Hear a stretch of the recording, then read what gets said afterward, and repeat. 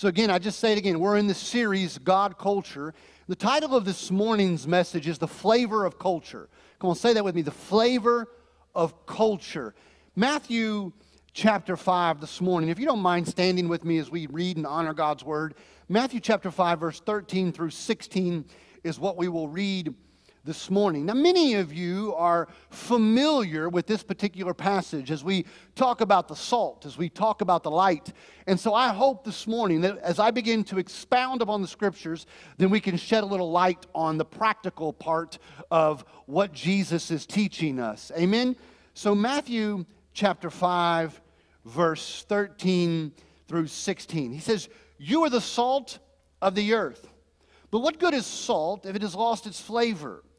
Can you make it salty again? It will be thrown out and trampled underfoot as worthless." Then he says, "You are the light of the world, like a city on a hilltop that cannot be hidden. No one lights a lamp and then puts it under a basket. Instead, a lamp is placed on a stand where it gives light to everyone in the house. In the same way, let your good deeds shine out for all to see, so that everyone will praise your heavenly Father." Lord Jesus, I ask that you would use me as a conduit this morning to communicate your truth. God, to expound upon and shed light upon the Scriptures and how it applies to our everyday living. God, may you open the ears of those that are listening this morning, and may they hear your voice as it goes beyond mine this morning in Jesus' name. Amen. You can be seated. How many of you in here are ice cream lovers? Anybody in here like ice cream? Good, good. I love ice cream. And you know, if you love ice cream, you know there's all kinds of ice cream out there. Right? There's gelato, there's frozen custard, there's frozen yogurt, there's soft serve, there's homemade, there's nitrogen-infused ice cream, there's rolled ice cream. There's ice cream galore, and I'm not even touching the surface of all the different ice creams, let alone the fact that there's over 1,000 different flavors of ice cream. Every time that we travel, Chantal and I love to visit ice cream places. Too much. I'm telling you, too much, too much, too much. But while we're here in Shreveport, we like to journey down to the boardwalk area and visit a little place called, what? Cold Stone. How many of you have been to Cold Stone down there? Right? Generally, when we go to Cold Stone, we generally skip the meal because Cold Stone is as expensive as a meal. So we just decide we're going to have one or the other. But we love to go down there because they have all kinds of flavors and mixtures and things that you can put in there. And you know that I love peanut butter, right? I love peanut butter everything, it seems like. And so I generally try to put some concoction together of peanut butter something or other. And then we'll get our ice cream, and then we sit down at the little tables they have there, and then I just begin to judge everybody that's walking by. I'm really not talking much because I'm a people watcher, so I'm judging everybody and thinking, I'm just kidding. No, I'm not kidding. But I just like to watch everybody, not really judging in the sense of I'm just like, I wonder about this person. I wonder about this person. I wonder where they go to church, or I wonder if they go to church, and whatever it may be. I think about the shirt that they have on or the way they've done their hair. I look at shoes and all of that, all while I'm eating my ice cream. And now I got to tell you this. Chantal and I eat ice cream completely different. Now, I know, and then don't be judging me, but I take bites of ice cream. I don't waste no time. I get right into it, and I don't mess around. I eat it, and generally I'm done 10, maybe 15 minutes before she's done. I mean, I get in and get to work on the ice cream. She savors every lick, or I don't even think she could call it bite because she really doesn't do it that way. Every spoonful, let's put it that way. But so we're different that way. But there was one time that I ordered my peanut butter, whatever it was, and man, they put a lot of peanut butter in it. A lot of peanut butter in it. And I love peanut butter, so you can put a lot of peanut butter in whatever it is. But this time, there was so much peanut butter in it, I couldn't finish it. I ate a few, I kept complaining about it every bite, and Chantal was like, just go back and tell them. I'm like, no, I don't want to go back and be the complainer and do all this. And so eventually, I just went and threw it away. It was too much. And as I think about how something that I could love so much could be something that I'd be willing to go throw away. And when it comes to certain things that we like, too little or too much can make something that's just right not good. Maybe you remember that when Chantal and I first started dating and we started getting to know each other, you know, she's Hispanic and I'm not. And when she would come back to where I lived in Indiana, one of the first things that she made a comment about was the flavor of the food. Now, in her culture, they use a lot of seasoning on their food. And in my culture, I guess that we don't use as much seasoning. I never knew. I just liked the way that Mom made food. But Chantal, because according to her culture, they use a lot more seasoning. And her words to me, you know, your guys' Thanksgiving food is very bland. And it wasn't that she was saying that ours was bad, but just from what she was used to, it didn't have the flavor, the seasoning that she was used to. And so I want to post some pictures up here, and I want us to see something as we get into our text, because I want us to think in too little, too much, the right amount.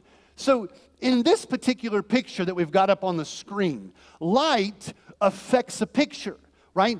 This is what we would call underexposure. It doesn't have enough light in the picture. So the picture appears darker than it should be.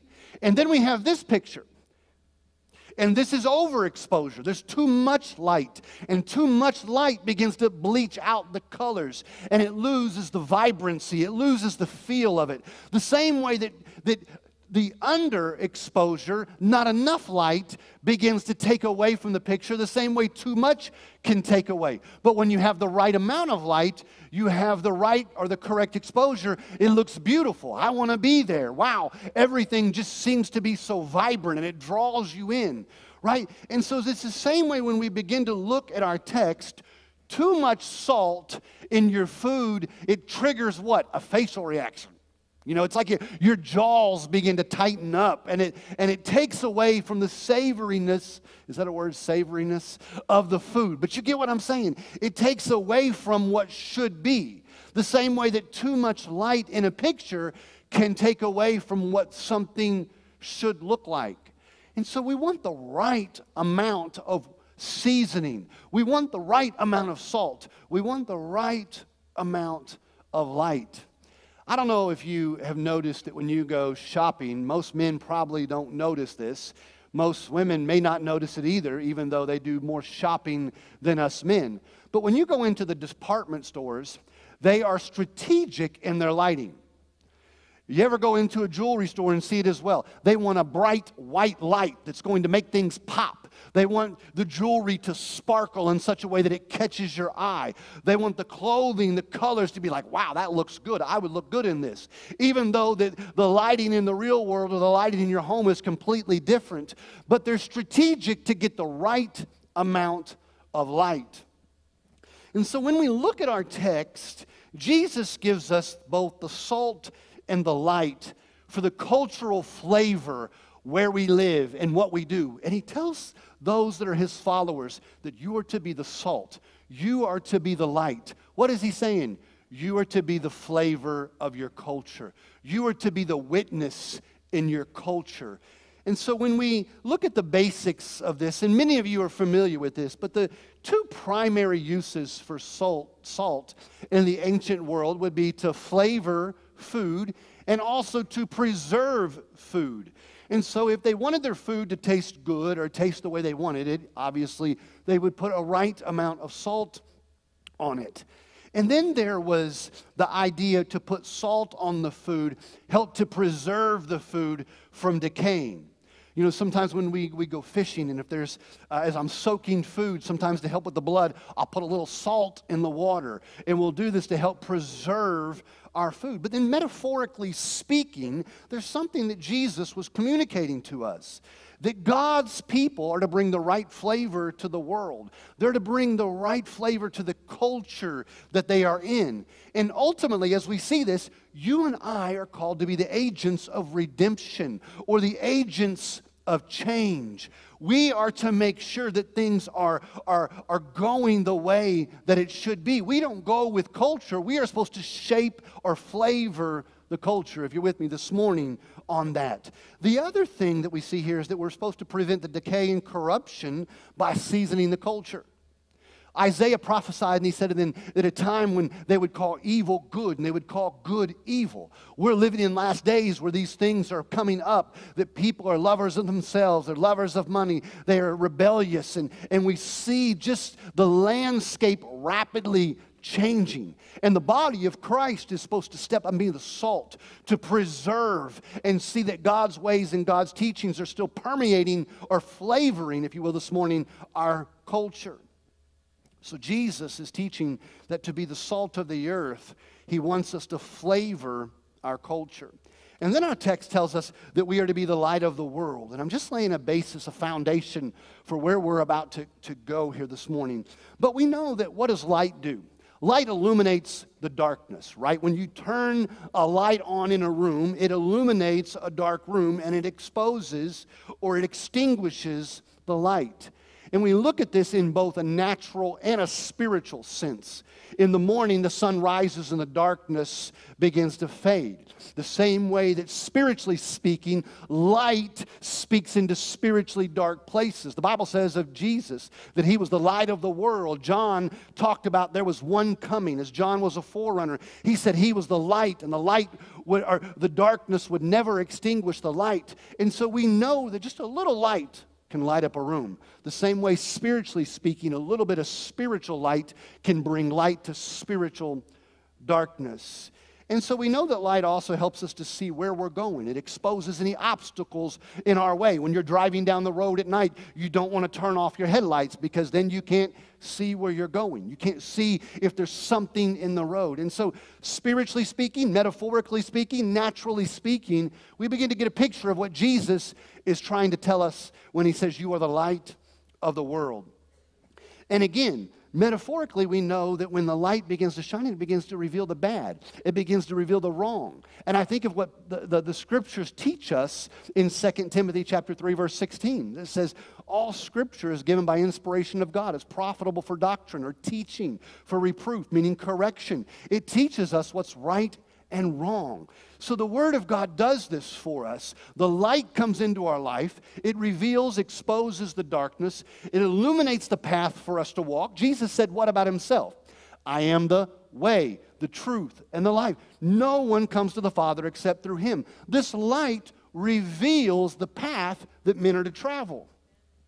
And so when we begin to look at this, we begin to understand that we Christians should reveal the will of God for all of mankind.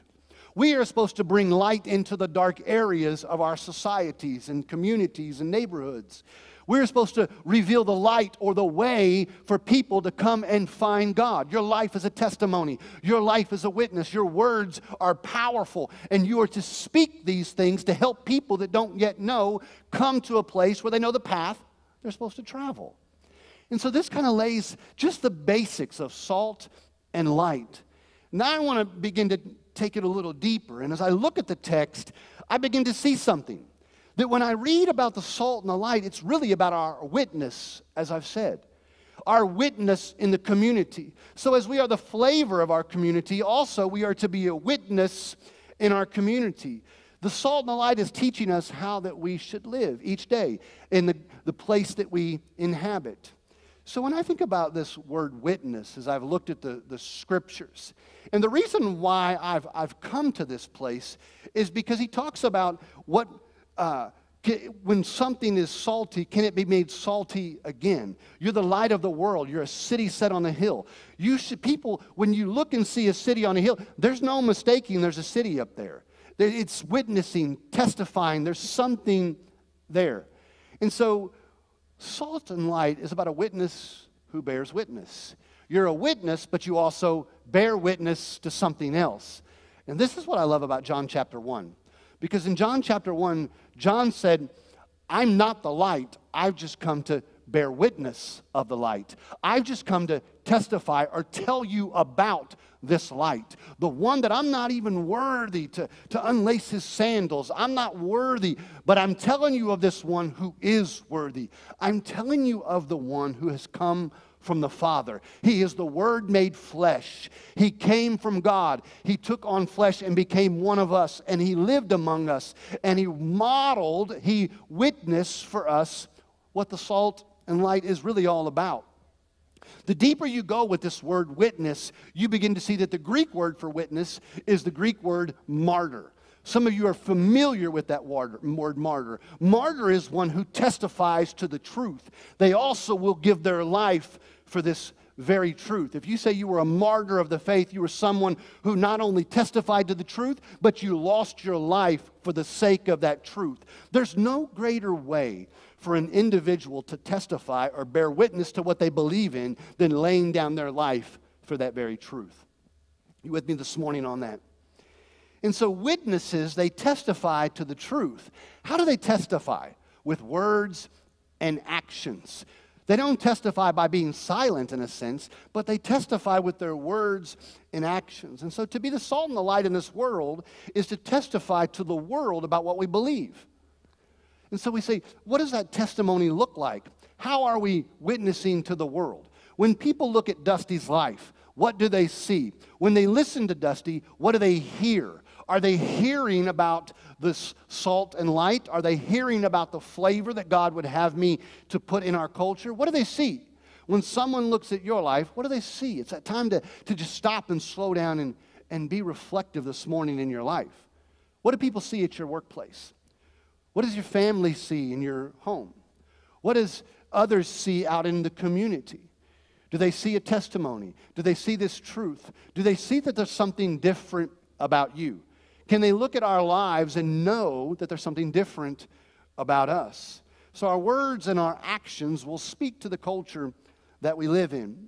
Now let me say this. I want to say it kind of slow so that you catch it. But being a witness is not about perfection, but about how we handle imperfection. Being a witness is not that I'm going to be perfect. I'm not going to be a perfect witness, but it's about how I handle even my imperfections as well as your imperfections.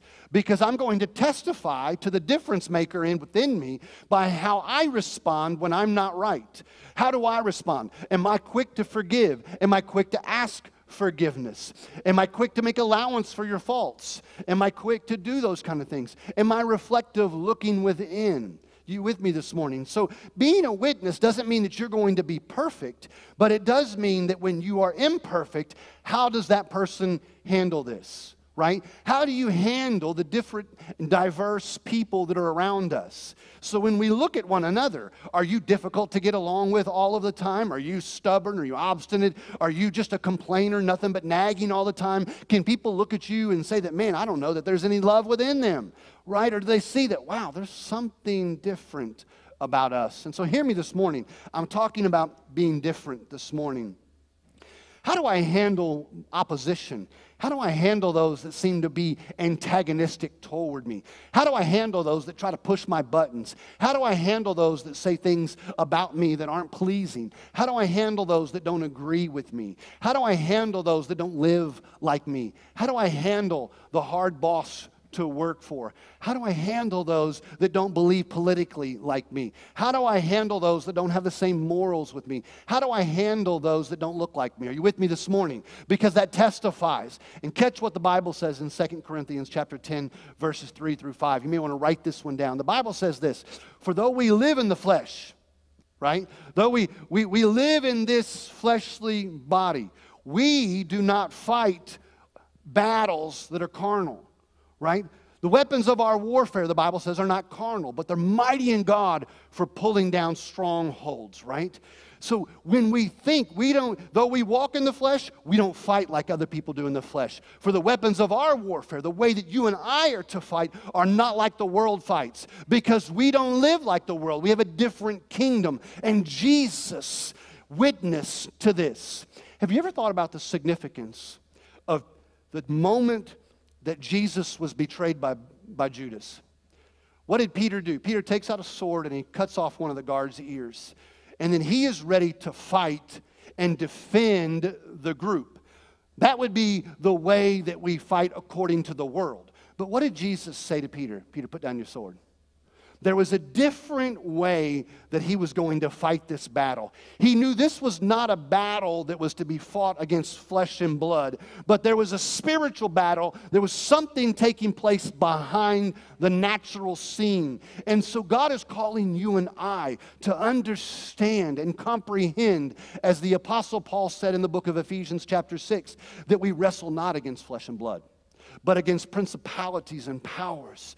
We fight against things that are not fleshly, even though the enemy may use those that are in the flesh. Are you with me this morning? But even still, you and I are called to fight and respond in a different way. I'm not going to lower my standards and become something that I'm not to try to get even or get over on someone. I'm not that. I'm not going to become that, even if you do that to me, because I want to be the salt and light in that situation. But Jesus gives us two warnings here. There's two warnings in our text about the salt and the light. One, if the saltiness loses its flavor, what good is it? No good. Be thrown out and trampled under feet. He gives us the warning about the light. A light is not to be hid under a basket, but a light is supposed to be out so that it can provide illumination for the things around us. So when we talk about this, I want to talk about losing your witness. I want to talk about losing your witness, because our saltiness in our culture is about our witness. How are we flavoring the culture? But if you lose your witness, Jesus says it's no good anymore. You're no good anymore. You're forfeiting the opportunity that you have.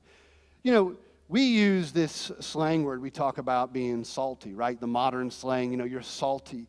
And we think about, there's a couple ways that we kind of use this. One, if somebody's just angry, agitated, or they're upset, like, you're salty. But then there's the kind of salty that's annoying or mean or repulsive. You're like, that person's salty. You don't want to be around that person because they just irritate you because of their attitude. They're always salty about everything, and they're not the right amount of salt. Come on, you with me this morning? Somebody knows somebody that's been salty, right? They're always angry. They're always upset. They're always agitated. Their attitude is repulsive. And it's like dumping a whole can of salt or a container of salt on your food. You don't want to be around that. It's not going to draw you back. And so when we think about this, we want to get away from them. You lose your witness if you're responding to situations, if you're responding to things in our culture in a too salty kind of way, a too bright kind of way. And so too salty is a turnoff. But then there's being too bright. And I showed you the pictures of the overexposure, the underexposure. Now, I'm just going to say this is my opinion. I'm not going to say the Lord gave me this word, because it may work and it may be more productive than I think. But a too bright situation for me is standing on the corner with the big sign yelling at people to repent, you're going to hell. Now, I'm not saying it may work for some, but for me, I think it's a little overboard. That's just my opinion. I'm not saying the Lord told me to tell you that. I'm just saying, in my opinion, I'm trying to give you an example of what it would be too bright. And you say, well, where do you even get that from? Well, when I look at how Jesus talked about repentance, when I looked about how Jesus responded and talked about hell, when I look at how John the Baptist was preaching, you'll remember that John the Baptist was baptizing, and he was baptizing people. And then the religious leaders come out to begin to question him. All of a sudden, his preaching changed, and he talks to them in a different way that he was talking to the others. And he talked, who warned you to flee God's judgment? He called them a brood of vipers, and he talked about them. And he says, repent and prove by the way that you're living that you've changed. He was dealing with a specific group of people, knowing exactly how they were living. He just wasn't out yelling, repent, you're going to hell, that kind of a thing. When Jesus used the strong language, he always did it with the Pharisees and the religious leaders who were very religious and very legalistic in their ways. But when he was with those who were willing to listen, at least superficially to start with, he gave grace. So he gave grace to the humble, but what did he do? He rejected the proud, and he gave the law to the proud that way. So being too bright can also be a way of turning people off. But really specifically, our text is talking about hiding your light. And I want to talk about this in the light of being silent in our cultural. Coming into this room and getting all of this Jesus that we do, and then we're silent in our culture. We're silent in our community, silent in our neighborhoods, silent to the major issues of the day. I think about the political tensions, abortion, foster care, racial issues, sexuality, and the church, God's people are silent on these issues. We're afraid to bring them up for fear we might run somebody off or offend somebody, and we're not being the salt, we're not being the light into some of the most challenging issues of our day, knowing that we should be the seasoning of that. Instead, we're letting the news outlets, we're letting social media be in the salt and flavor. And all we see is more division, more tension. Churches are splitting. People are leaving churches because of the conversations that are being had. But we cannot be afraid to speak up and address these issues. But it must be done with the right amount of seasoning. We're not called as believers to antagonize each other. We've got to be careful how we address such matters, because too much or too little, it matters. We are to be the preserving influence in our culture. The Apostle Paul said it like this, that we are to be ambassadors for Christ, right? You are to speak on behalf of Christ, and we are to speak to the issues of our day. Now, you may think, well, we're not supposed to speak against the powers that be. We're not supposed to speak of that. And I would say, study the life of John the Baptist. Understand why he got beheaded. Because he spoke to Herod. He spoke against the behavior. He spoke of the sexual nature and inappropriate relationships that he was having. And for that very reason, he lost his head. He was speaking to be the salt and the light. He was an advocate. He was a messenger. He was an agent of redemption. He was an agent of change. He was the flavor in his culture. And ultimately, it was his witness that he became a martyr for Christ. You with me this morning? Let me shift here and talk about flavoring the culture. Flavoring the culture. If we're going to properly flavor the culture, I think we need to understand the culture God's way. When I study the New Testament especially, I begin to see two specific teachings where I notice Jesus addressing people. When Jesus is talking about the kingdom of heaven, he described it like a farmer who went out to plant good seed. And the farmer, he planted good seed, but then at nighttime an enemy came and he sowed all these weeds in his field. And the next day when his hired hands woke up, they freaked out. They saw what had happened, and they were like, what are we going to do? What are we going to do? So they're freaking out about this, like, should we go up and pull all the weeds? And the farmer's like, no. Let them grow. When harvest comes, then we'll just separate the two. Symbolically speaking, what Jesus is trying to say, both unbeliever and believer are going to grow up and live together. There's going to come a time when I'm going to separate the unbeliever from the believer. And while you're in this life, you're going to live among unbelievers. You're going to live with people that don't think like you, live like you, believe like you. You're going to live with those that are going to constantly have an opportunity, like the weed did to the good seed, corrupt the seed. But Jesus said you're going to live with them. You're going to have to learn how to thrive in the midst of it. And I'll know my people when I come, and I will separate the wheat from the tare. And then Jesus talks about that day there's going to be a final judgment. And he says all the nations, everyone, are going to be gathered together. So get that. He says all nations. That means every nation, tribe, and tongue are going to be gathered before him. And when he calls them together, he calls them the sheep and the goat. And so he's going to separate the sheep, which were the believers, from the goat, which would be the unbelievers. And so when he gathers everybody together, there were two ways that he looked at us. Believer and unbeliever. So when we begin to look into our culture, we need to understand there's the believer and the unbeliever, right? Not just those are from the Eastern culture versus the Western culture. Not just those that are brown, white, black. No, not just male and female. That's why Jesus, through the Apostle Paul, when he was speaking, says there's neither Jew nor Greek. There's neither male nor female. There's neither barbarian. He says there's all one in Christ Jesus. He looks at us as either believer or unbeliever. And so when we begin to look into God's culture, we need to understand that the main distinction between us is that we are either the believers are the unbelievers. And yet what I'm finding, though, is that the news outlets and social media is working tirelessly to divide us. They want us to see ourselves as Democrat or Republican, conservative or liberal, right? Black or white, rich or poor. And there's constantly something that's being shoved down my ears and throat to try to convince me that we're so divided. Stirring us up. This person's my enemy. That person's my enemy. Oh, he believes like that, so he's my enemy. Constantly stirring the pot. They want us to believe this, and we are becoming more and more divided by what I would say three things: race, political affiliations, and our culture. And I just caution us this morning that these secular outlets are defining how we should, one, see each other, two, think about each other, and three, interact with each other. We're fighting each other instead of the real enemy. And what I'm finding is that our thinking is less and less like Jesus, because Jesus categorized us believer and unbeliever.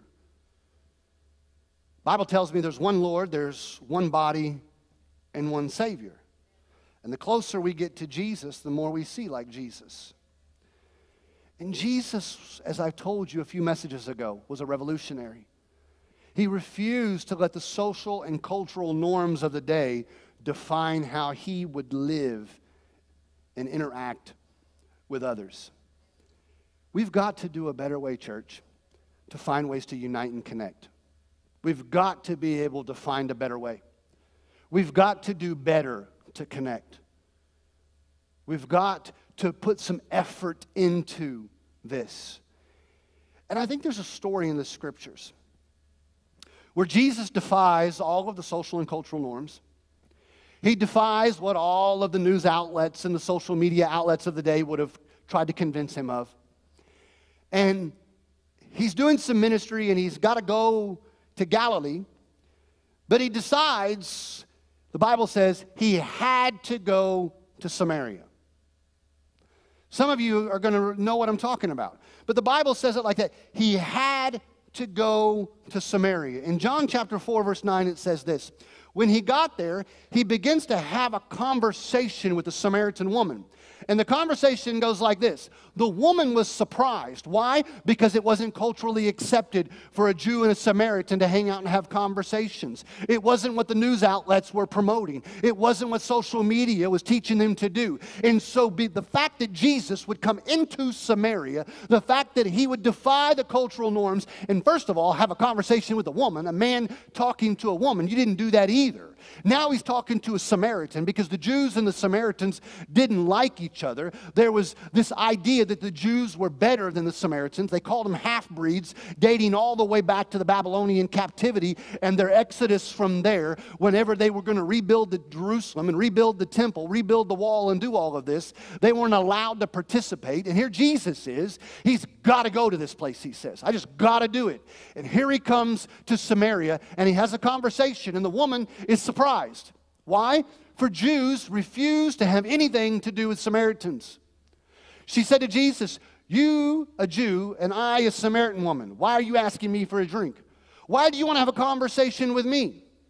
See, the news outlets want us to think that a Republican and a Democrat can't even go out to eat and have the same conversation, let alone come in here and worship. You can't go hang out with some. If you're white, you can't hang out with somebody that's black. If you're black, you shouldn't hang out with somebody that's white, because you're supposed to be divided. You're supposed to be against each other, because we're all racist.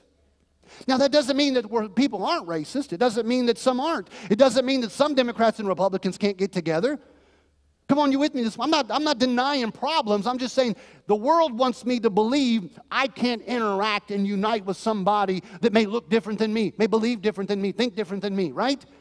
And that's exactly what happened, what Jesus was dealing with when he went to Samaria. But he defies all of the cultural norms of the day. And so you and I need to be doing the same thing. We need to find ways. We should be telling ourselves, I got to go do this. I need to go find a way to start a conversation with somebody that don't think like me. I've got to go find a way, because there's not black and white, right? There's not Republican and Democrat. You may think those things, but one day when you stand before God, he's not going to be, well, were you a Republican? Were you a conservative? Were you a liberal? What color is this? Every tribe, nation, and tongue is going to stand before him, and he's going to say, were you a believer or not? So we got a responsibility to get out there and make more believers. Not just come in here and listen and be good, and I can only talk like to those people that, think like me. Come on, we're getting where we're going this morning. But the closer we get to Jesus, the more we begin to think like Jesus. And Jesus brought more than a gift to this woman. He brought more than the gift of life, because we know how the text goes. He says, I've got water that'll make you never thirst again. And she's like, well, give me some of that water. But something even happens there in the text that's even amazing. Because as the conversation develops, he begins to point out stuff that's going on in her lifestyle.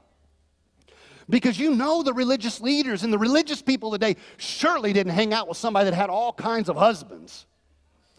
The religious leaders were all up on Jesus' back all the time. If he knew that woman, if he knew what kind of lifestyle she lived, oh, he's hanging out with the tax collectors. Oh, he's hanging out with all the bad people. Can you believe it?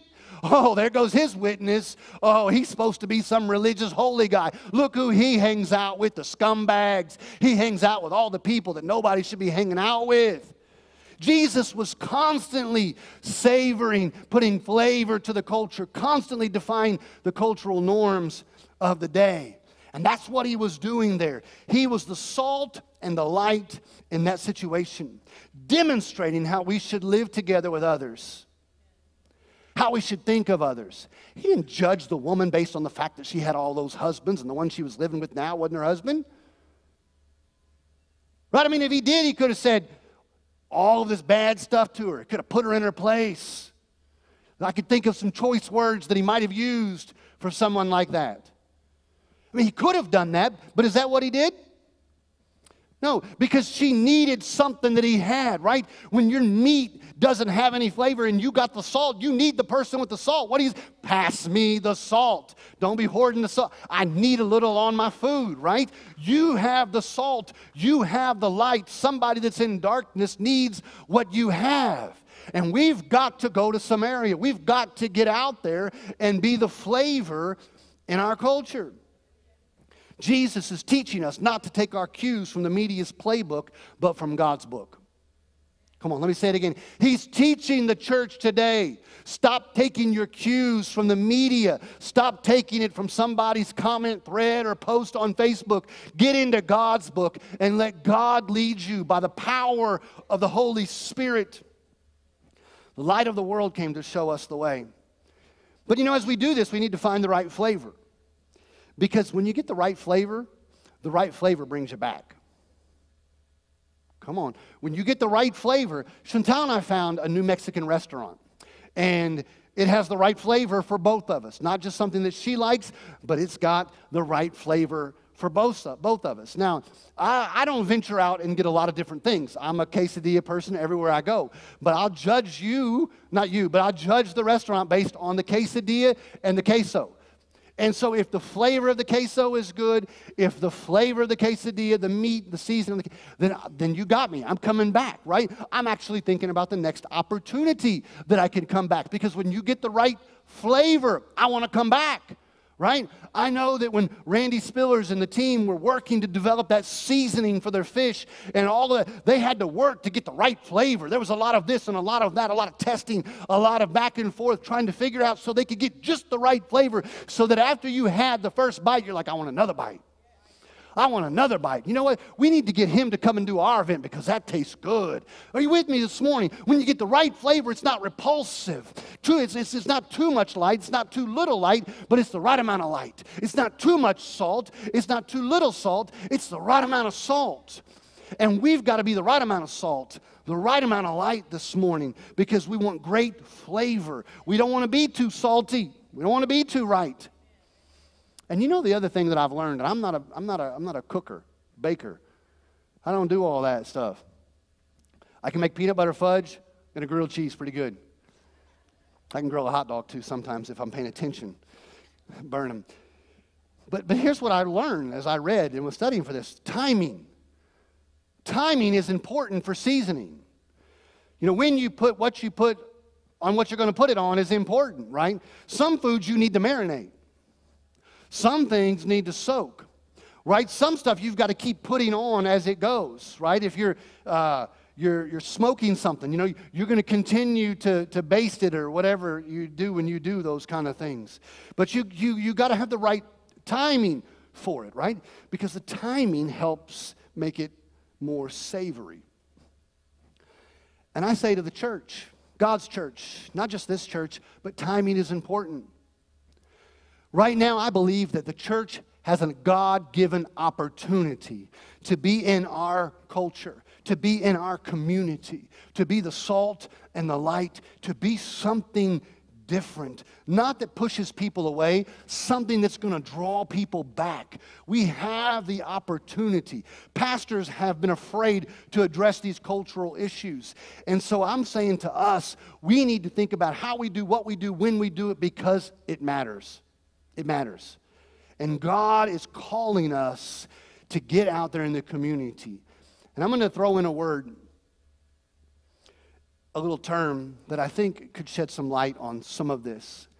And one of the reasons why I think that many have been turned away from the church is because of a term called echo chamber. And some of you have heard that term. You know what I'm talking about when you think about an echo chamber. But it's where sound just reverberates back and forth within inside there. It's a closed system. You could also define it in the way you say an environment in which a person encounters only beliefs or opinions that coincide with their own, and views are reinforced that way. And we don't factor anything else in. Now, don't misunderstand me. I'm not talking about letting the culture come in and redefine our theology. That's not what I'm talking about. What I'm talking about this morning is simply this. I'm using the term in the sense that we need to let our theology begin to be the salt and the light outside. That these rooms become an echo chamber. What we preach, teach, sing, all of that just happens right in here, and it has no effect in the community at large. And so I'm seeing that we're using this term in the sense that the churches are closing off from their communities we're establishing. We're refusing to talk about things. We're becoming irrelevant to issues in our communities because we're being silent. We're supposed to be the light, but we've hid it inside a room. Well, we're supposed to be the salt, but we've not passed it. Come on, we're keeping all the salt for ourselves this morning. And so we're covering this light for the city by closing our doors and doing what we do within the four walls of a building instead of being agents of redemption, agents of change. Our text tells us this: in the same way, let your good deeds shine out for all to see, so that everyone will praise your heavenly Father. Jesus says, let the world see your good deeds. Let the world see these things. Now, we're not talking about the passage where he was dealing with the heart, when he says, don't let your left hand know what your right hand is doing. He's saying the world needs to see. The world needs to experience what happens when you come in here in this room. Because what happens in this room should affect the city that we live in. The good things of God should not be confined to a room on a Sunday morning. We're not here simply to come to this place and do good. We're to do the good in the community that we live in. Many of you have experienced the baptism of the Holy Spirit with the evidence of speaking in tongues. When the day of Pentecost fell, we saw the power of God demonstrated, and many were baptized in the Holy Spirit, and they spoke with other tongues. But Jesus told us that when this happened, that it would be a demonstration of the power of God, that we would be able to witness in that very power. It wasn't to be just confined to an experience at an altar, but the reason why that he was going to baptize us was to send us out and be a witness, to send you out and to be the salt and the light into your community. It wasn't to be confined to a religious experience, but God was going to do something in us that allowed me to be what the community needed me to be. We could face the opposition and the challenges of our day because we would be empowered with the baptism of the Holy Spirit. And I'm saying to us that God is calling his church to rise up and go like Jesus did. That he's calling us to go out and do these things. We need God to move in here. Yes, hear me. We need God to move in here for more than personal reasons. I need God to do something more than just for me. We need God to do more, because if we're going to be the salt and the light, I need it to be more than just what he's doing in my heart. We need God to move in here so that he can move us out there to reach more that haven't had what we have. So when we take what God is doing in here out there, we will see the need. You'll begin to see, like Jesus, when he was out walking among them, he said he was moved with compassion because he said he saw they were sheep without a shepherd. He saw a need because he was out there.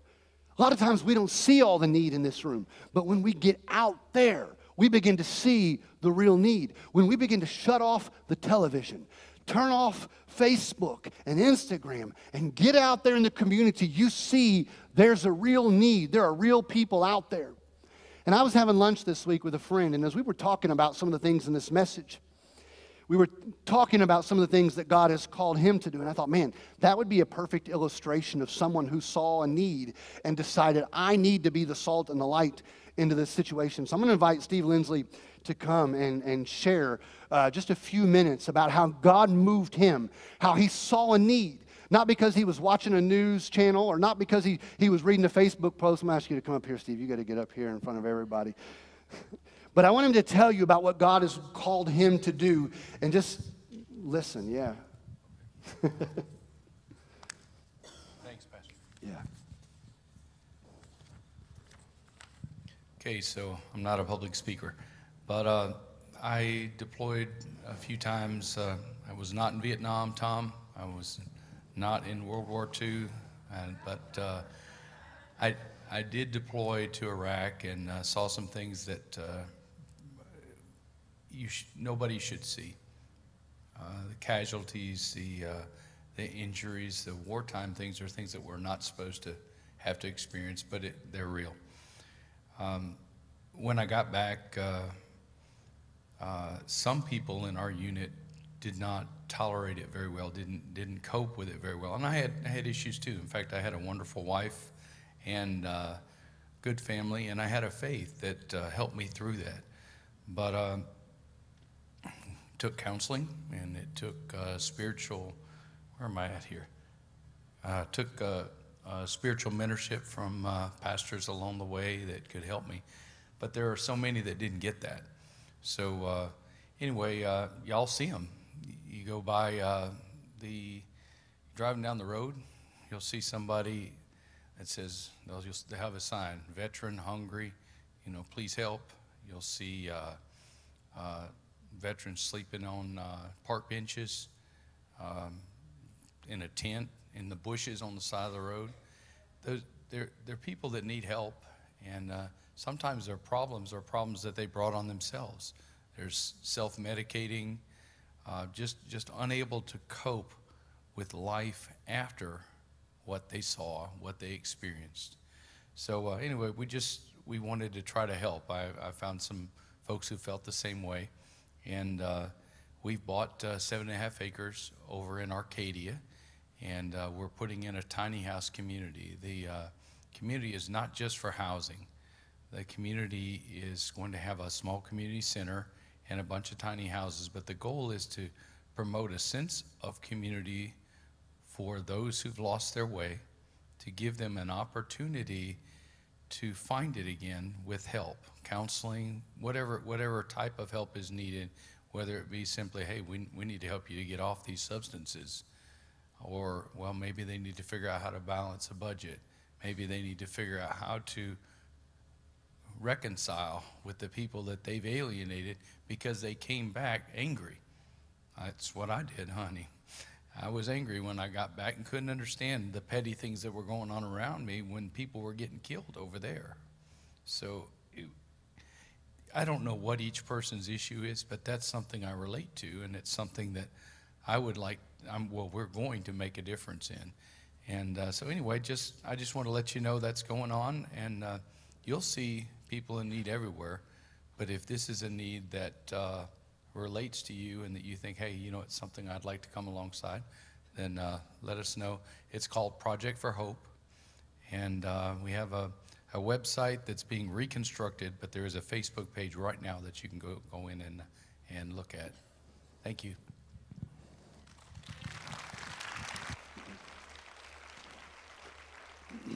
Invite our worship team to come.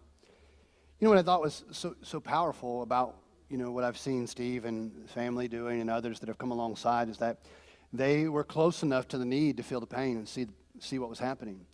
And you know what? They said, we are willing to take a step of faith and do something about it. Instead of waiting for somebody else to come along and see what they would do, or say the government's responsibility, all those kind of things, right? He and his family understand they are the salt and the light. They wanted to go into the situation. I mean, there's been extreme obstacles and battles that they've had to try to overcome for this. It's never without a fight. It's never without the need for grit. But we can do these kind of things, and there'll be many lives that will be affected this way. And so I'm going to close us this way. We want to gather around the communion table. We're just about finished, and the ushers are going to come, and they're going to deliver communion, and you guys can go ahead and distribute those. And I want to bring us back to the most important thing, the life and death of Jesus. And I want you just to begin to close your eyes here this morning and just take a moment, relax. Let God begin to speak to your heart. There's some areas in your life that you just need to let God deal with this morning. What are some areas even that you could go and be that salt and light?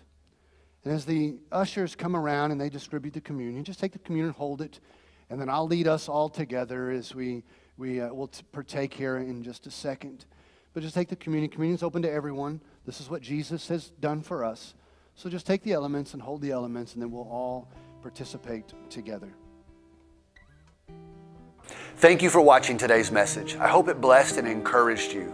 Click like and subscribe to our YouTube channel. And let me encourage you, consider giving to support the ministries of Gateway Church. You can do that by texting 77977 and then put GW Shreve in the text box. Also, download our app in the App Store, Gateway Church Shreveport. Share this with your friends, and we'll look forward to seeing you next week.